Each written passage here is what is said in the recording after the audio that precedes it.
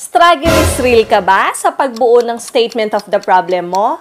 Watch this video and let's make it as easy as 1, 2, 3.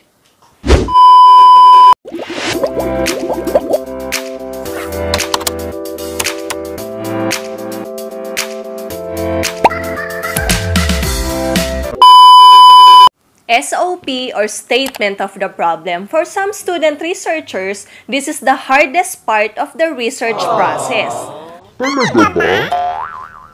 Actually, magiging mahirap lang ito if you do not know anything about your topic. Di ba hindi ka naman pumili ng topic na hindi mo interes at hindi mo alam. And for some who have knowledge or background information about their topic, still, they find this hard because they do not know how to formulate questions about their topic. So ito yung ituturo natin ngayon sa video natin. Kung paano ang pagbuo ng research questions. Una, ang research questions, depende yan sa type ng study mo. If experimental ba yan, correlational, descriptive, etc. So, it will depend po sa type ng study mo. Pangalawa, ang research questions ay napakahalaga kasi this part sets the direction as to where your study will go. This puts you on the right track. Pangatlo, this states what you want to accomplish or achieve in your study. That is why the questions should be relevant to your topic. Hindi pwedeng kung ano-anong tanong lang ang ilalagay mo dyan. Ngayon, ang statement of the problem ay may dalawang bahagi. Una ay ang general problem at pangalawa ay ang specific problems. So, yung general problem, this is a sentence or sentences as opening sa part na ito ng iyong SOP.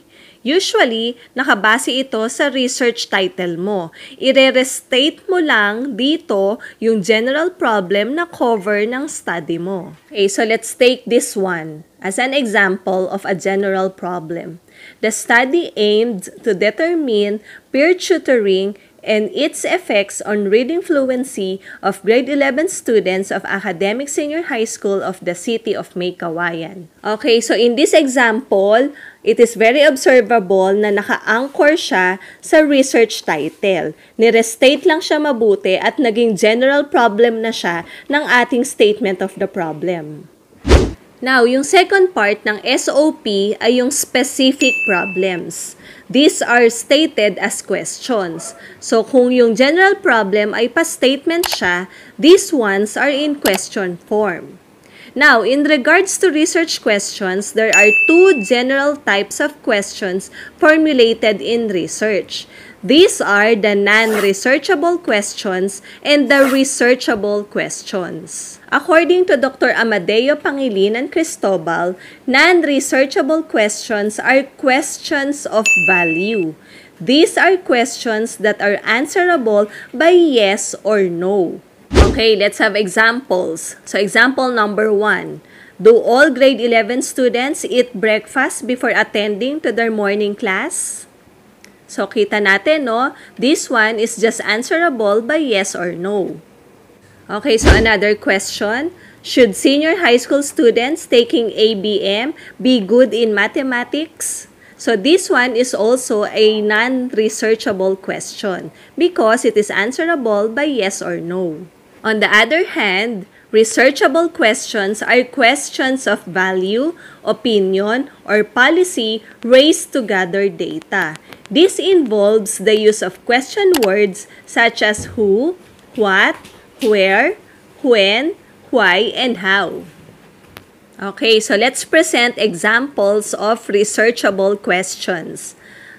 So 1, what is the profile of the students in terms of 1.1 age, 1.2 gender, 1.3 grade and strand, and 1.4 health condition. Okay, so that one is what we call factor isolating question. Okay, now let's proceed to the next example.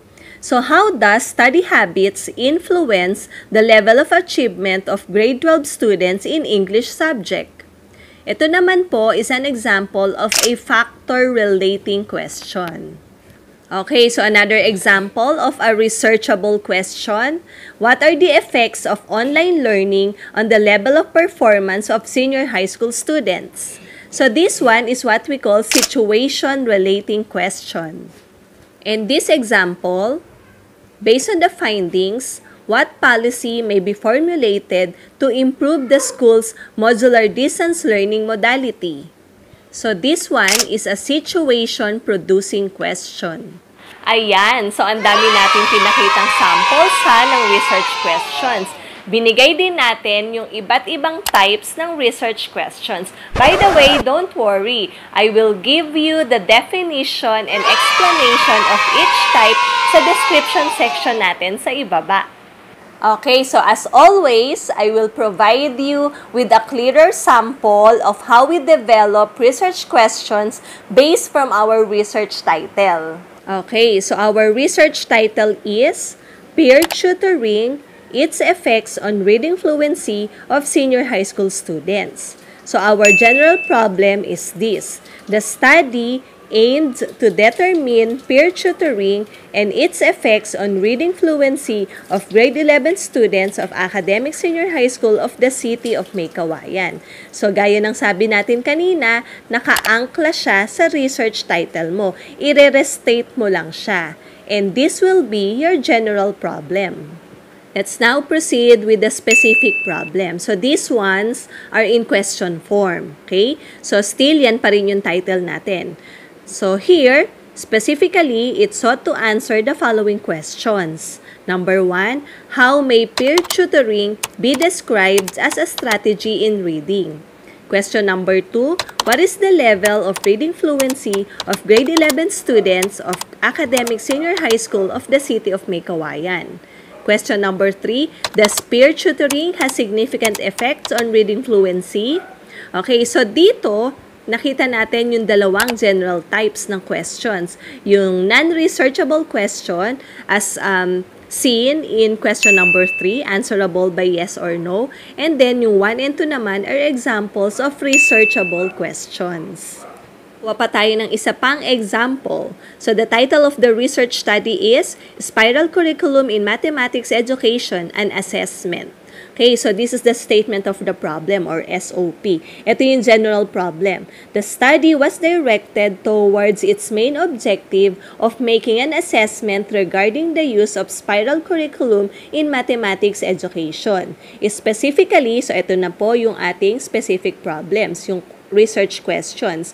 The researchers sought answers to the following questions. Number 1, how may the profile of mathematics teachers be described in terms of age, gender, highest degree of educational attainment, and years of teaching in mathematics? Okay, question number 2. What are the perceptions of teacher respondents in the spiral curriculum? And question number 3. What are the advantages and disadvantages of using spiral curriculum in mathematics? Ganyan lang ka-schoolers. Madali lang, diba? Wala namang hiwaga dyan. As long as yung research questions mo ay related or relevant sa topic mo. So, wag kang lalayo, no? Huwag kang maglalagay ng mga questions na hindi naman related or relevant sa topic mo.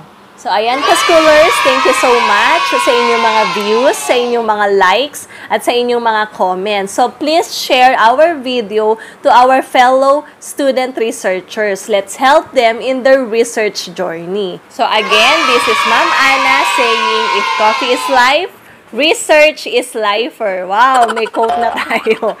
Bye!